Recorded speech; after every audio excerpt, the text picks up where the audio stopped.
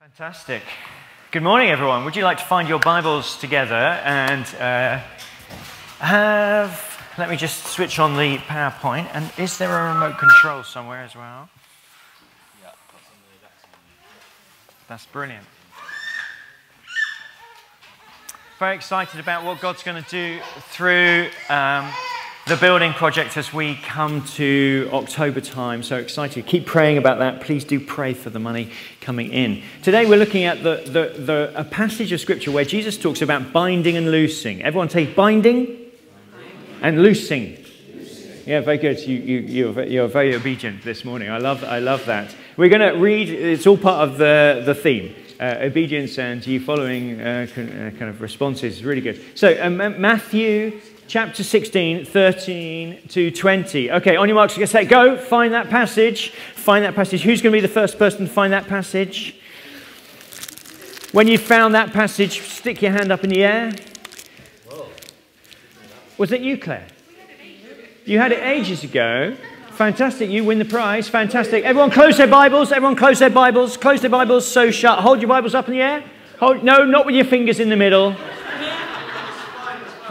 Hold the spine. Yeah, hold the spine. So it's closed.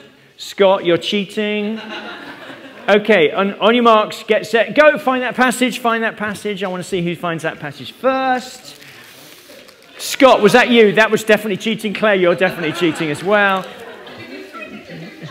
Okay, well, you can't get two. There you go, Mrs. Rolfe. There you go. Fantastic. Fantastic. Okay, what we're going to do, Claire, I love you. You didn't cheat. I'm sorry I called you cheat then. That was wrong.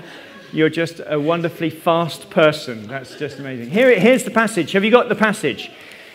Matthew is in the New Testament. For those who are still looking for it, 3/4 of the way through the Bible, you find it, and it says this. Now, what I want us to do is to all read this out together, but we're going to do it differently. This side is going to read verse 13, and then we're going to go to verse 14 over here, then verse 15 and then you're going to read.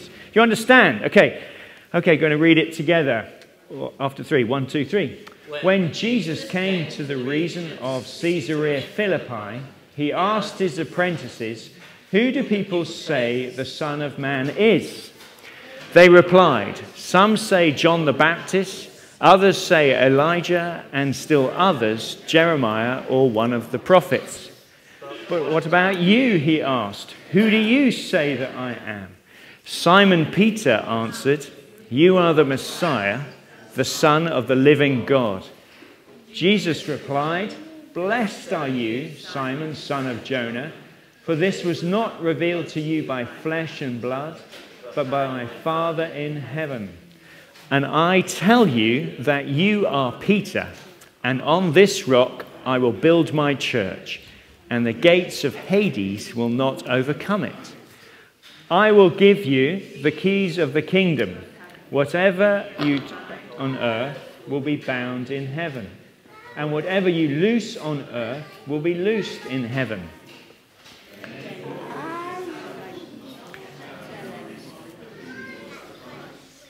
Fantastic. This is the word of the Lord. Fantastic. Jesus says two things in this passage, and they're on the two screens. The first screen is really about, who do you say I am? That was one of the first things he wanted his apprentices. He wanted to check out, what are you thinking at the moment? What are people saying? Who do you say that I am? And the second bit of the story is, who are we, and what responsibility do we have alongside Jesus? So who is Jesus, and therefore who are we? Those are the two things we're going to look at together. Okay, anyone played this game before? Simon Says. Yeah? When was the last time you played Simon Says? Gwen, when was the last time you played Simon Says? How old were you? Oh, relatively. You work in a school. I imagine you probably played it last week. Yeah, you probably play it on a holiday, don't you? You probably do it all the time, Gwen, actually. Sorry, when was the last time you played Simon Says? 2 years ago. Gosh, that's remarkable. In church. Okay. Well, fantastic. Okay, well, Simon Says, stand up.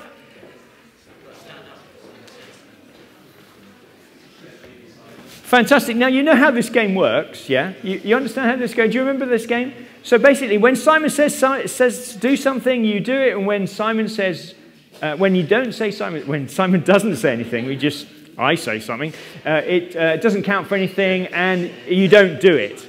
So when Simon says, put your right hand in the air, you put your right hand in the air. And when Simon says, put your left hand in the air, you put your left hand in the air. When Simon says, go to a clapping position, you go to a clapping position. Clap once. Oh, no. Simon says, clap once. We all clap. Simon says, clap twice. That's very good. You're getting it. Okay. And just shake it out. Just shake it out. Okay. So, now this is for real. Okay, what I want you to do, if you don't like this game, all you have to do is fail and sit down. But the winner of this will get an amazing prize. So if you want to be in this. So Simon says, stand up. Simon says, wave your hands in the air. Put your hands down. Oh. If you want to keep playing, just count how many mistakes you make in your head. Okay. Simon says, put your hands down. Put your right hand up. Oh.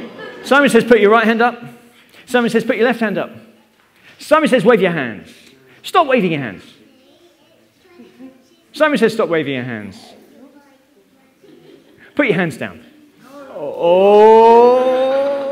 Simon says, put your hands down. Simon says, get to a clapping position. Simon says, clap. Very good. Simon says, clap twice. Simon says, clap. Keep clapping. Keep clapping. Stop. Simon says, stop. Simon says, say to the person next to you, I love you.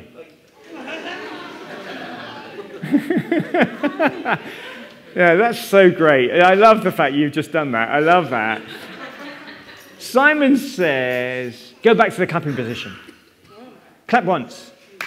Oh, who did that? Who did that? Yes, sit down. Simon says, clap twice. Clap thrice. Thrice? Where did that come from? No one knows what thrice means. Clap 3 times. Oh. Just shake it out. Just shake it out. Okay, everyone sit down. No, go on, everyone sit down. No, honestly, everyone sit down. You're good. You're good. All right, sit down. Oh, you're good. Simon says sit down. Fantastic. Well, I haven't got enough for all of you to have it, so you can help yourself to a donut afterwards. But I just want to give one to lovely Heidi, who was just so brilliant. Simon says, well done. Simon says, give yourselves a round of applause. Yeah, fantastic. Now, I just want to say thank you so much for playing that game. I know that for some of you, you're thinking, I hate coming to church when it's like this. Why can't it be a bit more normal than this? But I just want to really appreciate you for doing that. Jesus says, who am I? He was saying, what authority do I have to speak? Who are people saying that I am? Do I have any authority in people's minds? What are they thinking about me? When I said Simon says, you did it. When I didn't have Simon's name, you didn't do it. There was something about the word name Simon. I wonder whether there's a link here to Simon Peter. I don't know whether that was intended. But there's something about authority. Who did Jesus? Jesus was inquiring with his apprentices. He was going, what have you learnt about me? And so they came out with some answers. And well, Jesus says an interesting thing to start with. Did you notice it? He said, who do people say that the Son of Man is? Isn't that interesting that he who was above all things, who made heaven and earth, who came down from heaven, who was the Son of the living God, he called himself Son of Man. I love his humility. Don't you think? He could have said, who do they think? He could have talked constantly about his godness, but instead he talked about his normalness, his humanity, his fleshness. Who do people? It's another example of Jesus showing us how to live. Don't think of yourself as great. Think of yourself as small. Think of yourself as someone who gives yourself away.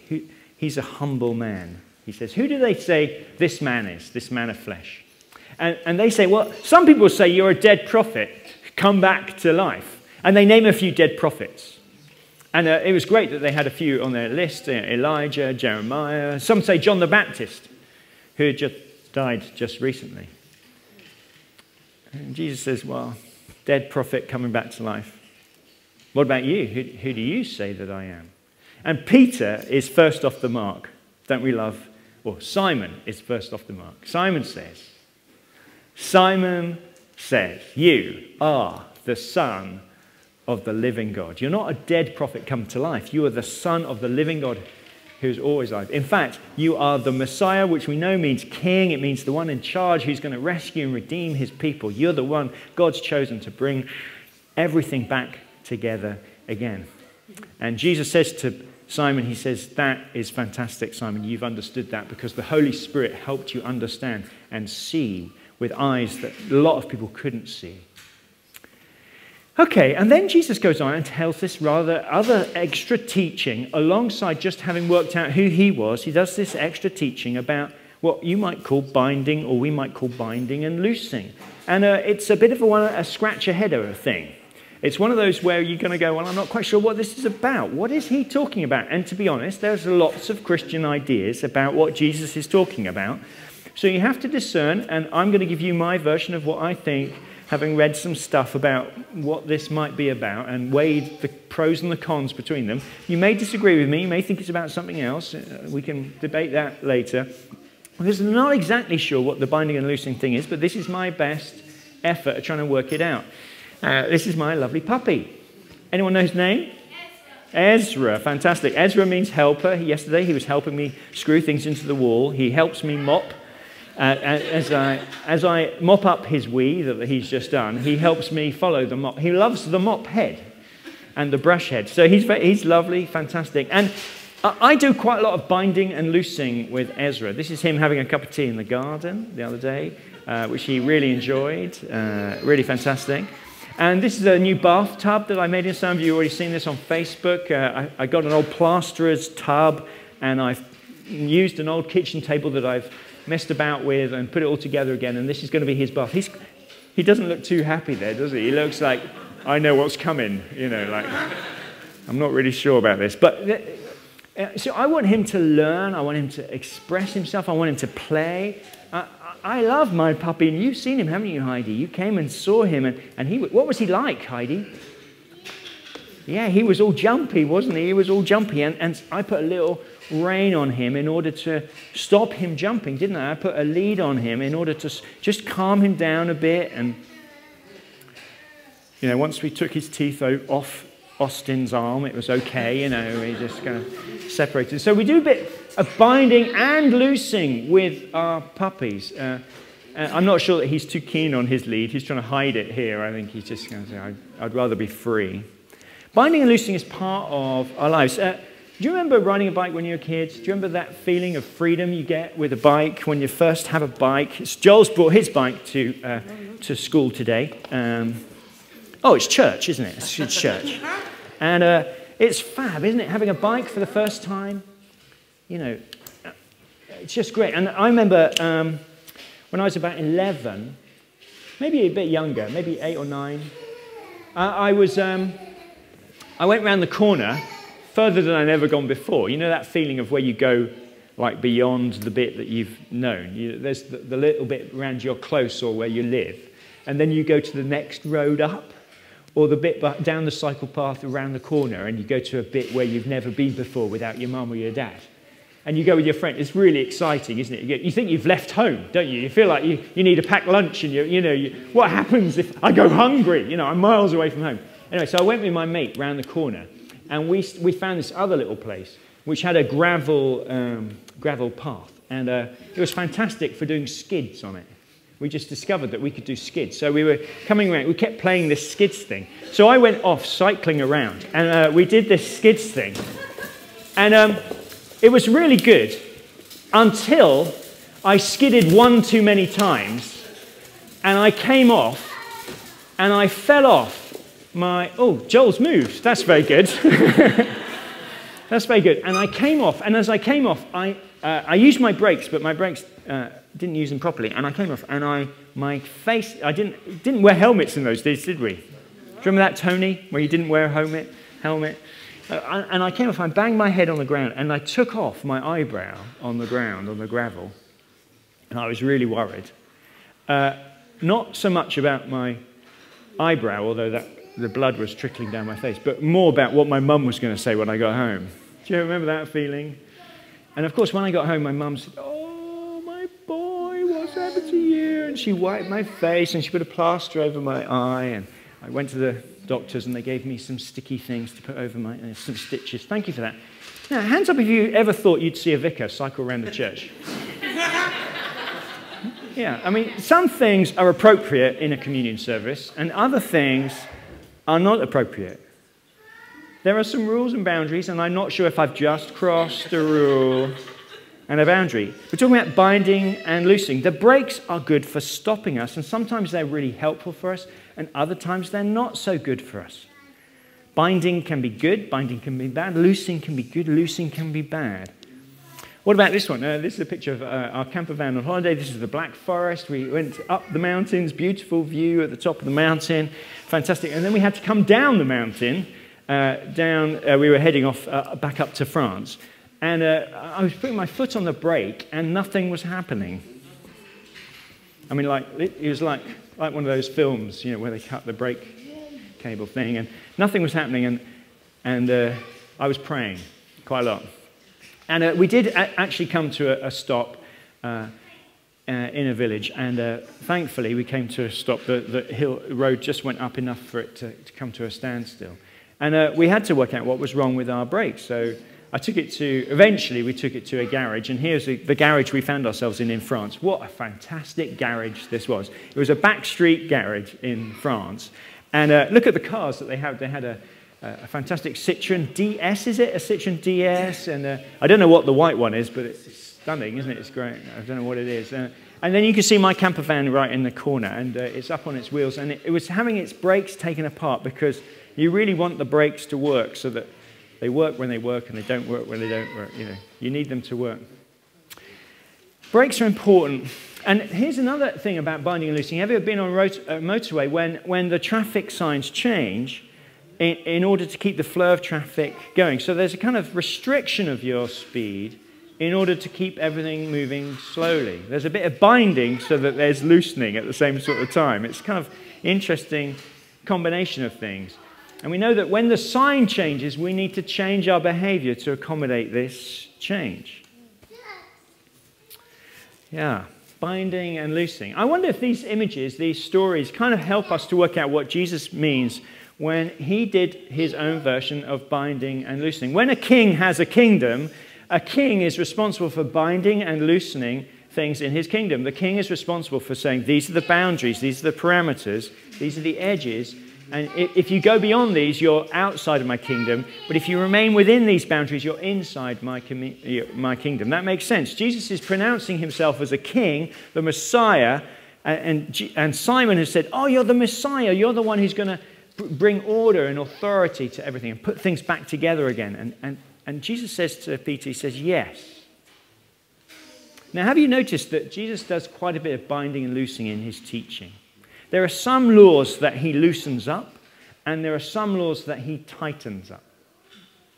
So here's an example of a law that he tightens up.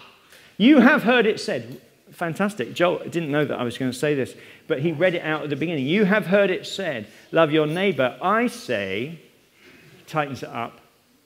I say, love your enemy. This is the fulfillment of the law. So it tightens up some laws. And there are other laws that he seems to loosen a bit. So he goes around teaching and healing on the Sabbath, which seems to break the laws, and it's a kind of opening up of the laws to bring life. There's a bit of loosening going on.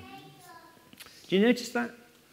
And it's as if I think that Jesus is saying, just as I do binding and loosening, I want you, Peter, to do the same thing. Now, we have, some of you will have walked past the steps just down the bottom. You'll see the coping stones that have been taken. You know, these are the stones. Lawrence will be able to tell us exactly how long it would take a mason to carve a beautiful piece of stone and take something. How long would it take? A day and a half. And so there are 1, 2, 3, 4, 5, 6, maybe 7 of those. A couple of weeks, yeah, once you've done everything. So you imagine it's going to cost nuts, and then the materials of the stone itself. I don't know how much stone. I don't know now, but it used to be you say £100 a cubic foot? Don't know what he's talking about now, right now, but... A foot by a foot by a foot. Oh, okay, that's making sense, yeah. Probably more than that. So maybe up to £1,000 for the materials, and then a week's work, 2 weeks' work, maybe a couple of £1,000, £3,000, just gone in a day. Poof, straight off. That's so wrong, isn't it? Just taking someone else's stuff. We all know the rule, do not steal, don't we? We all know that rule. What about this one? Is it wrong to keep what you find?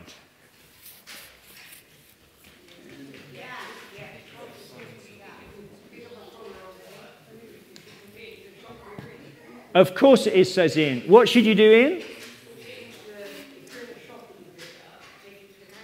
Yeah, that's right. So if you're in the shop, you take it to the shop, the counter, or if you're...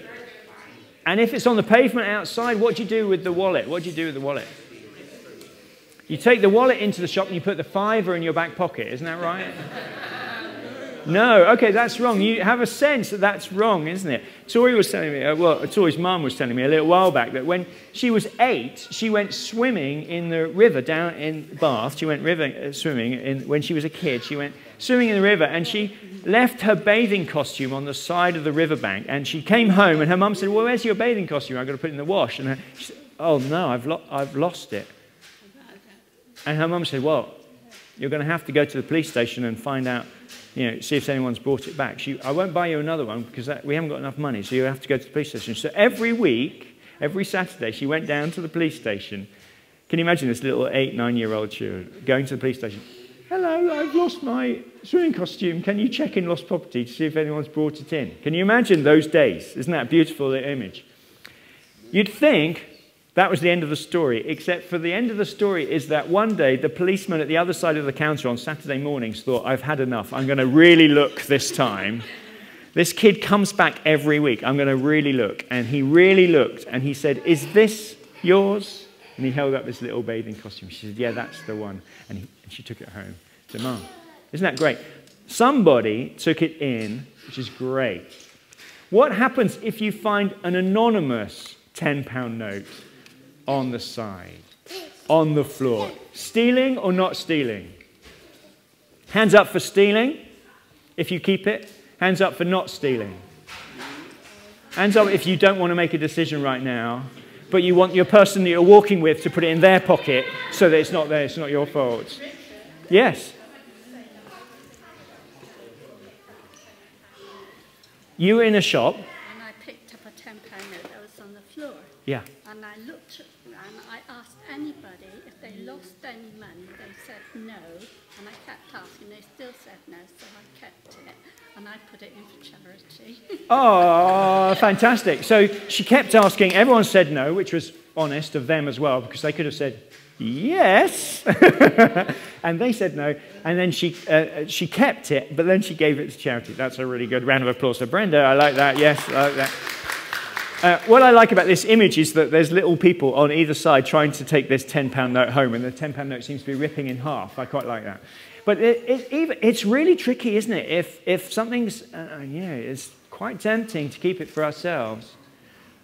Okay, what about this? Tax returns, like receiving something in payment in cash and not putting it on your tax return, or getting gifts given to you and not putting that on your tax return, or some kind of stealing or not stealing. Stealing. Straight up with the front here, stealing. How's everyone else feeling? Yeah, it's interesting, isn't it? No, okay, so we're feeling the pinch of these things. It's, being absolutely true to Jesus. We know the rules, do not steal. But when it comes right up close to us, we're finding the pinch of this rule. What about when you're at work and you think, I'd really like to check Facebook right now. You're at work and you check a little bit of Facebook to find out how your friend's baby is doing. Stealing or not stealing? Stealing. Every time. What about the sports page at work? Stealing? Oh, flipping it. You're tough. You are. I hope when I get to heaven, God's going to be a bit nicer to me. Flipping heck, yeah. Hard court, yeah. Okay, so all of that stuff, stealing. So you're at work and you're having a chat over the photocopier and you think, oh, it's not really work, but I'm really interested in this chat right now. Stealing or not stealing? Interesting, isn't it? So there's these rules that we're trying to work out. Jesus said to Peter, he said, I will build my church, but I'd like you to do something. I will create a community of people who get together, but I want you to do something. I want you to do some binding and loosing. I wonder whether he was saying to Peter, do the same kind of thing that I've been teaching to do, is to make decisions together to work out what's right and what's wrong. Where is there scope for flexibility and where do you have to bring things tighter together? What would it be like if your small group got into a bit of binding and loosing together? You had a chat about what to do on Sunday. What's appropriate to do on a Sunday when you're supposed to be having a rest? How much of a rest is a rest? How about you had a chat in your small group? Or what about with your tax stuff? You all had a chat about your tax, your money. And you shared, is it okay to claim this or not okay? What do you think? And you shared it with the others. And someone else said, no, that's okay for these reasons. And someone else said, no, actually, it's really important. I think it's really important. And you came to a common mind and shared that kind of thing. And you found some binding going on or some loosening. I wonder if that's what Jesus meant to Peter. Because Peter does quite a bit of that in his rest of church life. He tries to work out where are the boundaries. Is it good to eat or is it not good to eat some kind of food? How do we do our behavior, our dressing? How do we come to church? What do we do with communion? How do we do all these things? Well, there's a role for binding and sometimes for loosening. We're doing that same thing with the church right now. Have you noticed? We're doing some loosening up of the building, creating some, and we've had to discern that together. That seems, and Jesus says, whatever is loosened on earth, because you're my king's apprentices, because I'm going to back you. When you loosen things on earth, it will be loosened in heaven. When you bind things on earth, there's some sense that it's not that we're going to control God, but He's going to back us with this binding up of things as well. So I wonder whether we could take this thing seriously together and we could be a better kind of church where we actually take responsibility with each other for each other's ideas about what is right and wrong. Rather than hiding ourselves away, we could do this together. Binding or loosening? A bit of binding going on right now. Okay, so just like Jesus said, he said, you are my apprentices, so follow me. Do as I do. Like me, so you. Should we pray? Father God, would you help us? Would you help us to become more like Jesus, who knows the difference between good things and bad things? Would you help us to know when we need to open things up and relax a bit? And would you help us to know when we need to bring things down and close things down and tidy things up a bit? And put things away and create some boundaries. Would you help us around our ethics together to know what is right and what is wrong? Whether it's about our money or about our language or about how we think, things we do. Would you help us to grow into your likeness? Whether we're tiny or whether we're old. Would you help us to grow into Jesus? And would you help us to become the kind of community who can talk about all these things together without falling out? We ask this in Jesus' name. Amen. Amen.